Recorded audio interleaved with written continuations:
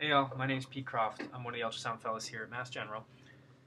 I wanted to speak with you briefly, approximately 10 minutes or so, about the elements of the Fascia Iliaca compartment block, and hopefully give you a better idea of why we're doing this here and what kind of patient-centered outcomes we hope to see occur from this block. This is going to be dedicated towards our elderly population with isolated hip fractures, such as this patient. As you'll see, and as you know, patients with hip fractures, especially our elderly patients, are difficult to manage in terms of their pain. They either have comorbidities that make dosing difficult, or they have an element of dementia which make their assessment very difficult.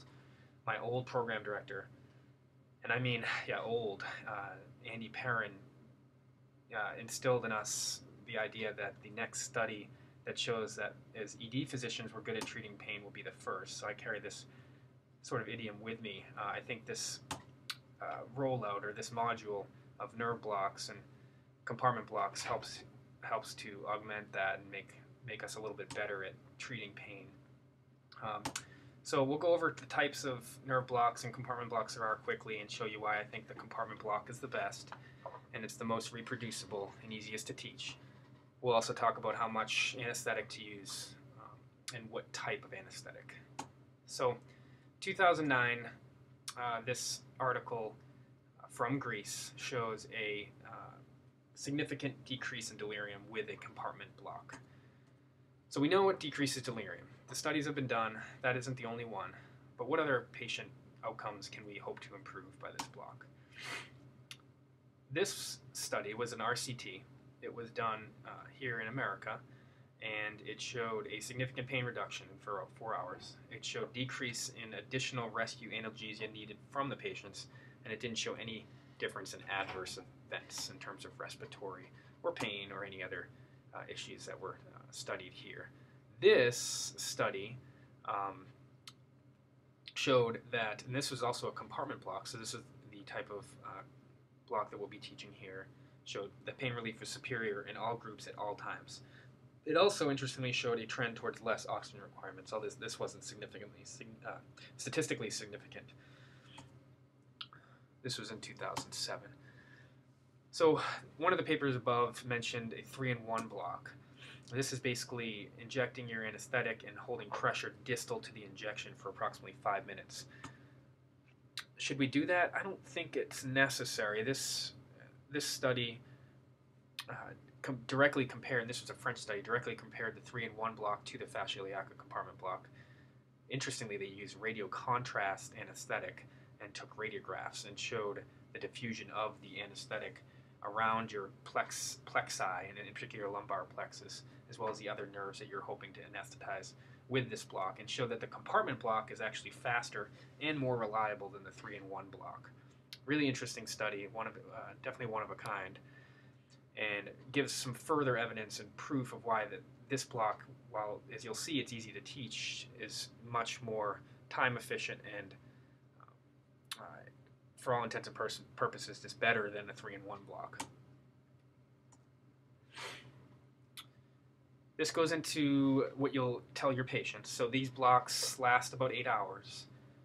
They, as this study shows, effectively control hip fracture pain, which we know, and they start in about 15 minutes. So I usually tell patients you can expect to see some relief, and in particular families, if they are not maintaining as well, or if the families are on board or there.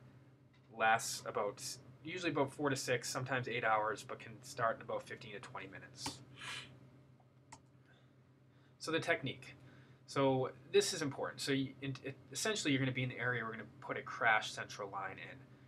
You're going to identify your femoral bundle, which here is your nerve is going to be lateral, as we know, then your artery, and then your vein. Okay.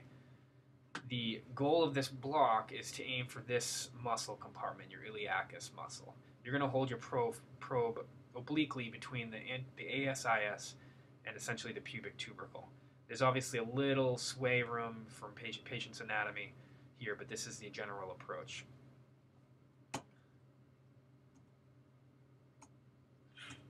The biggest thing I need to stress to the residents here, in particular with all ultrasounds, but this one, is that you need to set up your room. So first, before you do anything, go into the room, find your nerve, find your compartment.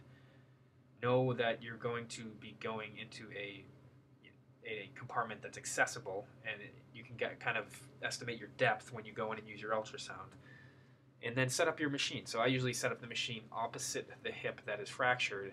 So when I do the procedure, I'm looking across the bed at the screen the entire times.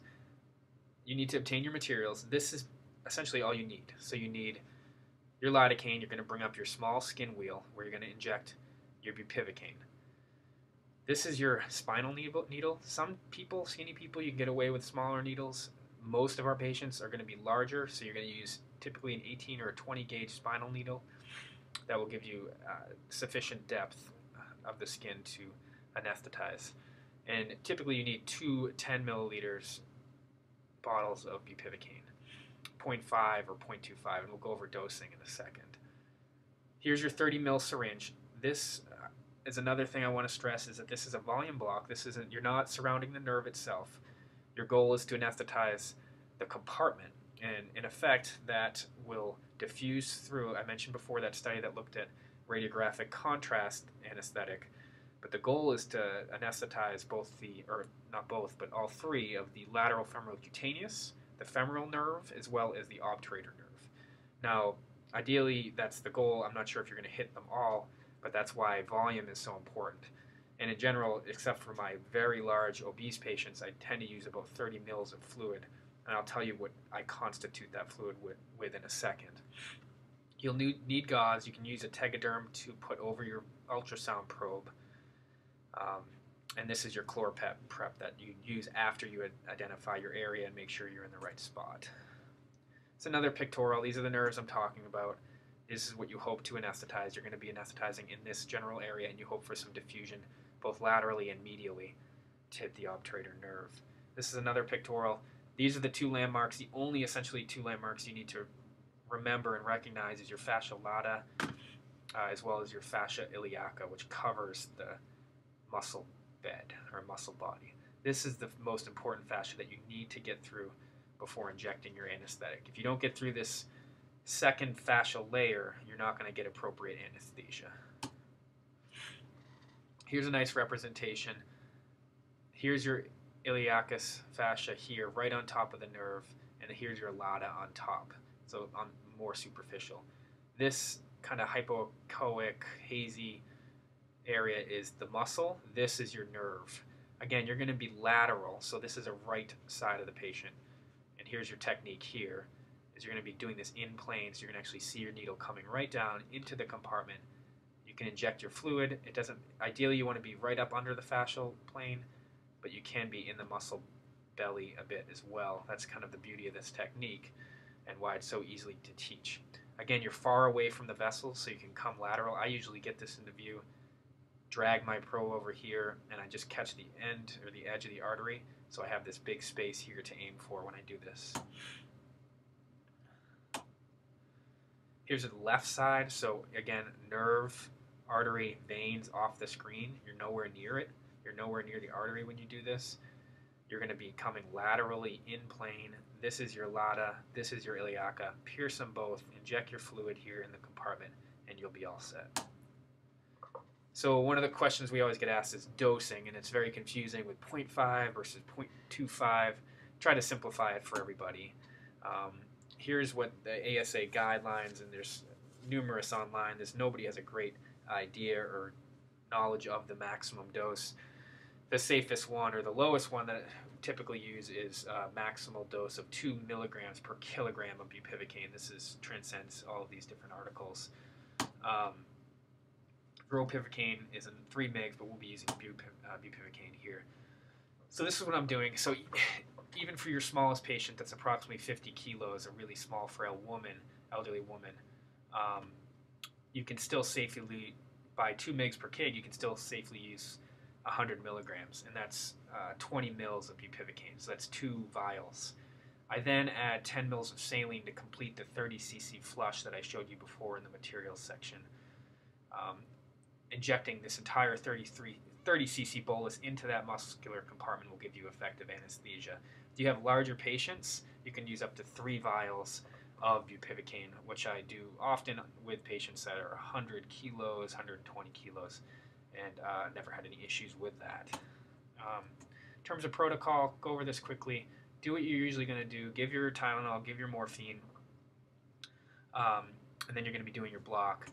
The important thing is to here, in particular at Mass General, we've met with anesthesia, we met with orthopedics, and agreed to page them as soon as we're going to do this and to document our basic exam in our chart. And they were very amenable to this approach. So in terms of risks, quickly to go over this, what's always tested on boards is local anesthetic systemic toxicity. My question is, when I got into this literature and tried to read more about it, was whether this is a legitimate concern for us in the ED. So let's quickly assuage your fears on that topic.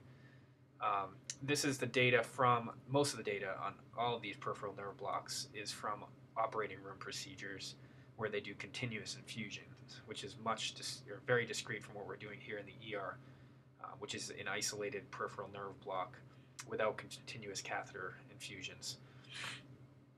So in theory, less aggressive techniques. So in this study, about 13,000 patients over 8 years with peripheral nerve blocks of all types.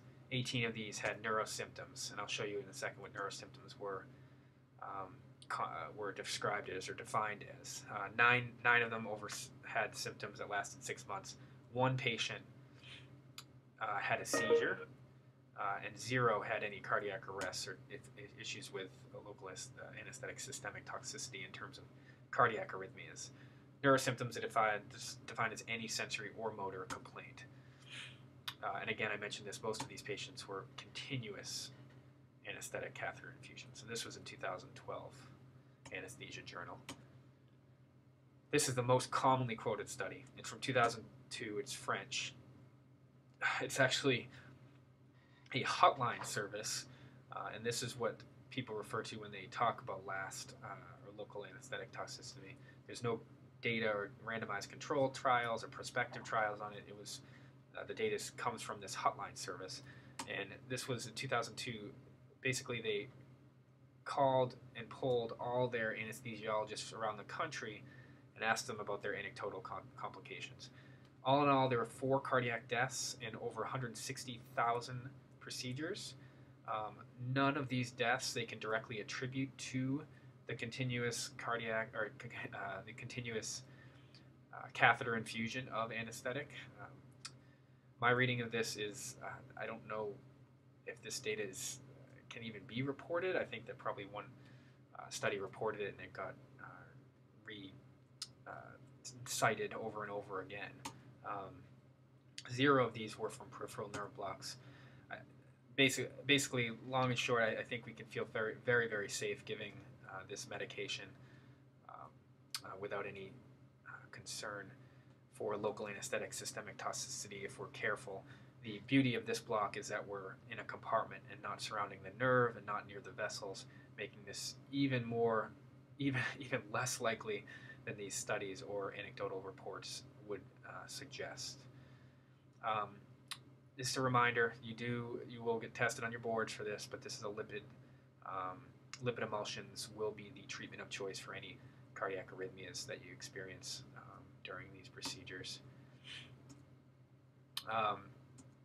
This is just a slide I put in when I gave my talk to the residents, just further elucidating or clarifying things that we typically do that have significantly more risks than this procedure does.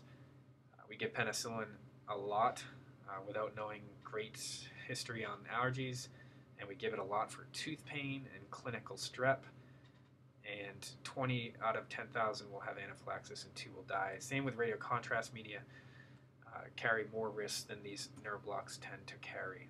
So that's just a short little aside, but I think in general we can feel very safe doing this.